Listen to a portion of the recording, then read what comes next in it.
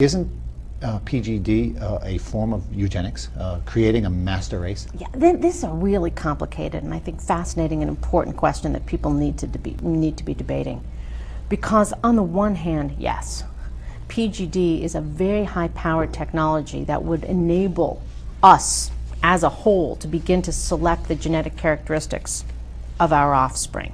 And that understandably makes people really scared.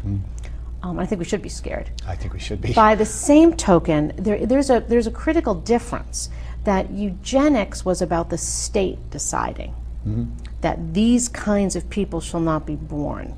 What we have with PGD is what some people have called positive eugenics, that it would be the parents deciding not to produce a child with certain characteristics. But it's the classic slippery slope, and what my view is very strongly is we can't afford to sort of tuck this technology under the rug because it's not going to go away. The demand is out there.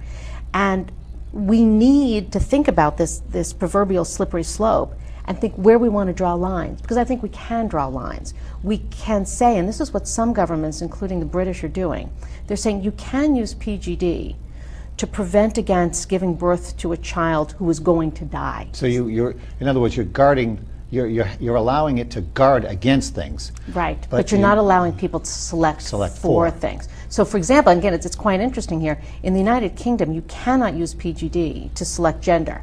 In the United States, because we have no law, there's in fact quite an active commercial market in gender selection. This excerpt is brought to you by the Massachusetts School of Law, the leader of reform in legal education and a leader in multimedia education for the public. To view the full interview and for a full listing of MSL's programs, log on to mslaw.edu.